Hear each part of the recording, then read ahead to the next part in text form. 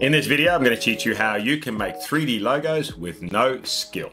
So if you head over to textstudio.com, you will come across this amazing online 3D text logo generator. Now there's two types. Obviously there's the free version and the paid version. Anytime you see a crown in the corner, that means you need to pay for it. But to be honest, they give you a ton of free samples. So I really don't think you need to stress out when you're first starting off.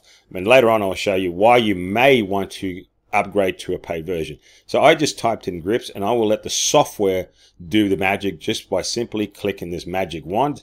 And it gives you a host of samples of what you may want to create. Now you can just keep saying, add more, add more, add more.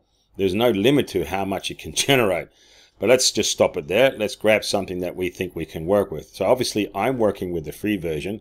So I'm looking for something with no crown. I'm going to click on here and I now have options to stylize it, customize it, remove the background. If I want to just use that logo, I will then use a PNG or a transparent background. I can also animate it. I can make it blank. I can make it flip.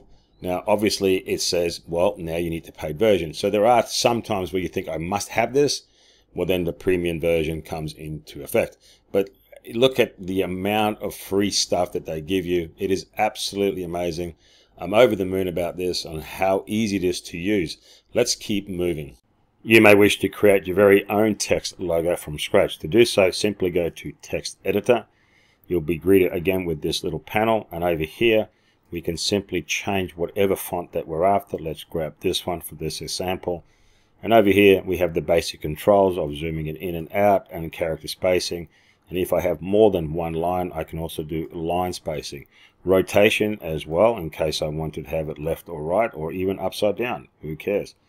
Also, I can go into the styles here and I can start messing with the colors. I may want red, or I may choose a gradient. So in that case, I can move the gradient anywhere I want, like so. Let's just stick with the basic of red. But I may wish to add a pattern, a unique pattern, so I can actually import an image and use that as a pattern overlay. Lettering as well, I can boggle the letters to basically like this.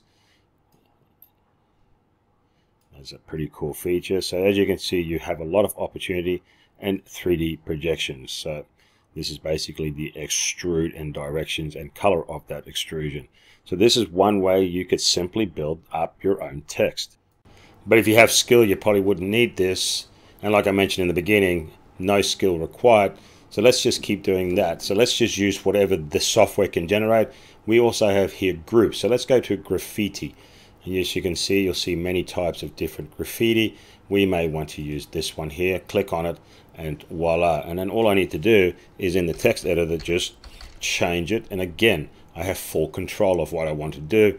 Make it bigger, smaller, change the background, animate it, and so forth. I may even wish to change the font. Let's do that. So the text editor is basically designed, it does all the heavy lifting for you, so you don't need to.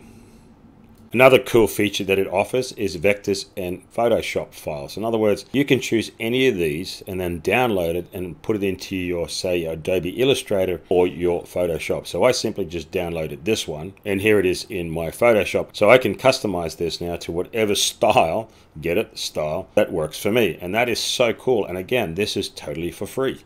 Once you have finished with your logo, obviously you wish to download it. Now there's a few options. Obviously, if you did get the premium, you can download in a higher quality.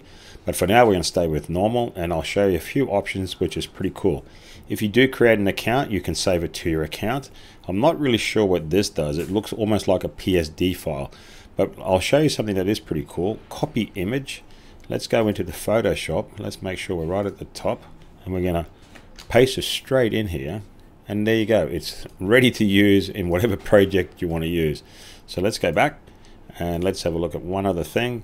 So we can also put it on an image. So I'm just going to quickly drag a picture onto here, and look, there it is. Isn't that neat? It's pretty funky. So if you just want to use a PNG or JPEG, just click here. And there you go, my friends. If you want to get creative, well, actually let it do the work for you, because like me, I have no idea how to create logos, but I can do now and make it look professional. And as always, thanks for joining.